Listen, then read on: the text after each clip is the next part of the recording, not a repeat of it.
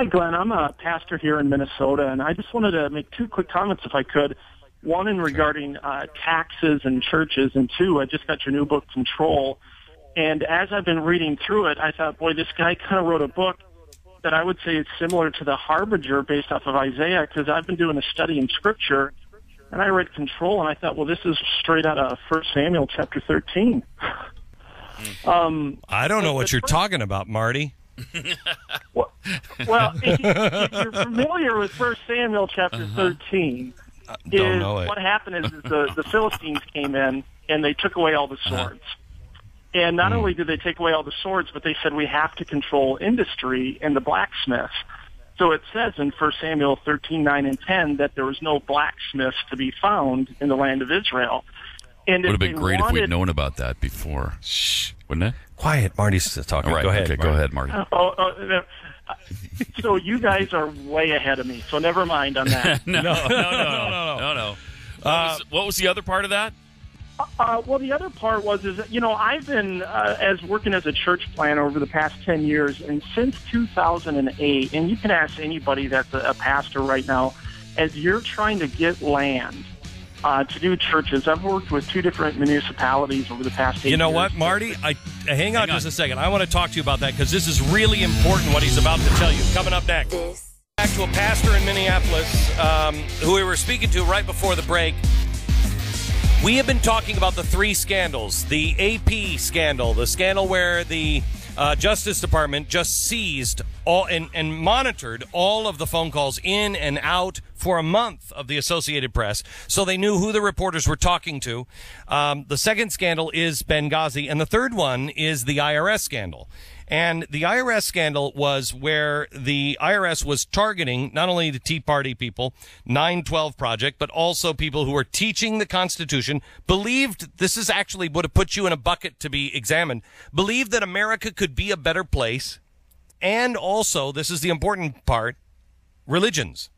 If you were a Jewish organization that happened to be religious and you believed that the Holy Land belonged to the Jews because God gave it to them, that puts you into a bucket that you needed to be examined by the IRS.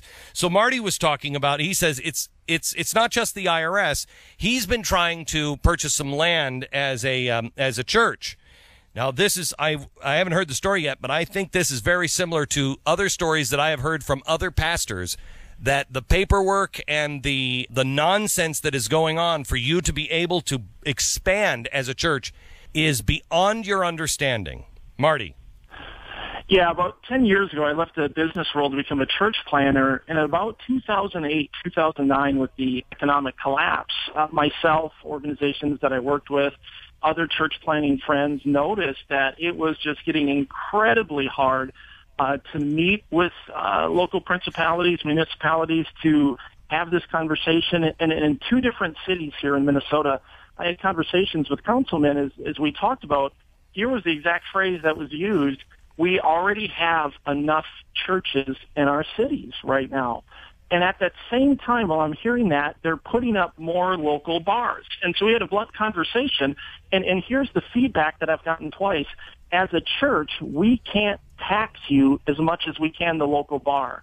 So I walk out of those meetings thinking that my local city sees more of a value from the local bar than they do the local church. And I only have value if you can tax me. So you're totally right. The paperwork, the meetings that you have to do, there are buildings sitting empty, derelict, that myself and others would love to take over, renovate, add value to that area, but they'll say, no, you can't do that because you're a church.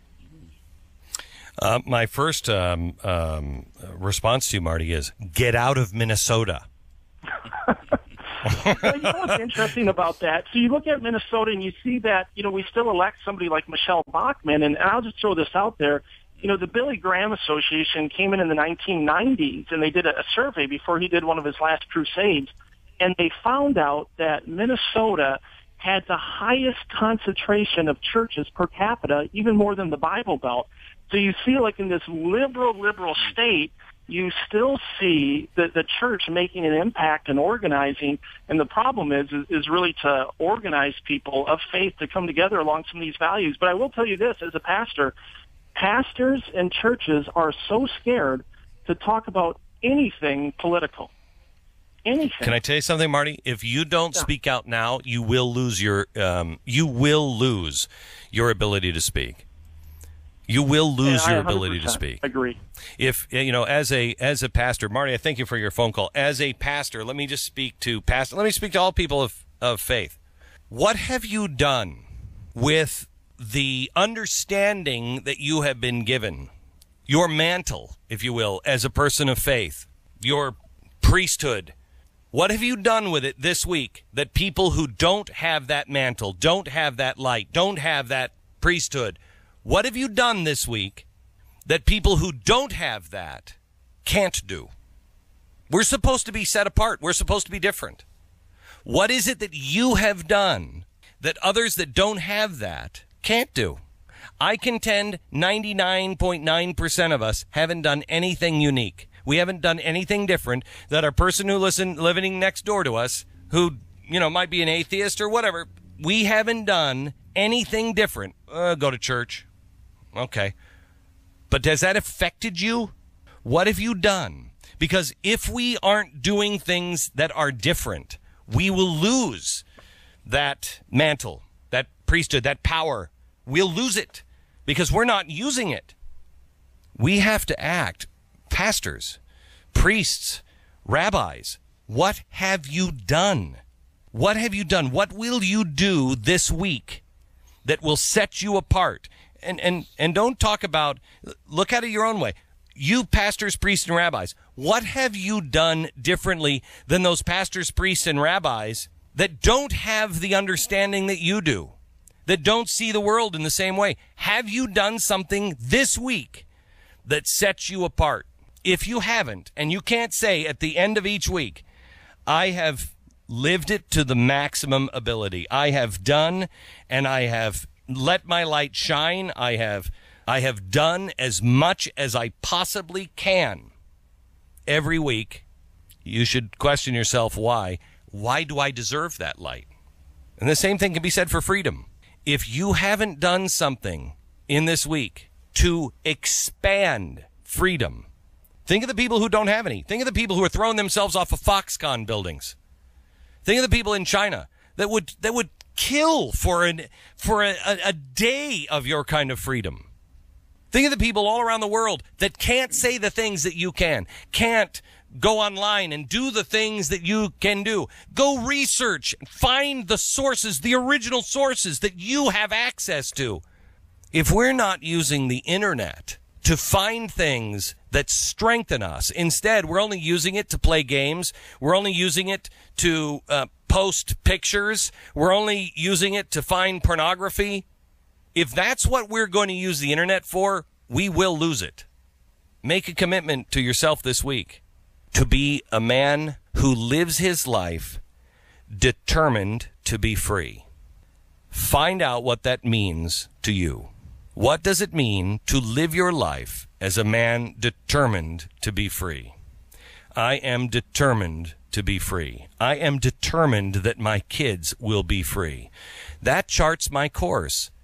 I know that freedom will not happen if I become violent, if I become angry, if I lose control, if I am going for the short term. There's a lot of short-term wins you can do. There's a lot of things you can do today that will make your life easier or better today. And you know what? This administration, because of Benghazi, the IRS, and what's the third one? The AP scandal. The AP scandal. They are living their life determined to be a ever-expanding government and determined to be in charge. A lot of these things were done short-term, and so they'll cut corners. They'll do whatever they have to do. If they really believed in it, they would change the Constitution. But they don't. They know they cannot convince you, so they have to do these things under the radar. Don't do them under the radar. Don't take shortcuts. The only way we win is if we're out in the open and we say what we mean and mean what we say, and we're good, decent, honorable people, and we live our lives that way, every second of our life, and we get to the end of our day and the end of our week and the end of our life and say, I lived my life differently because I was free.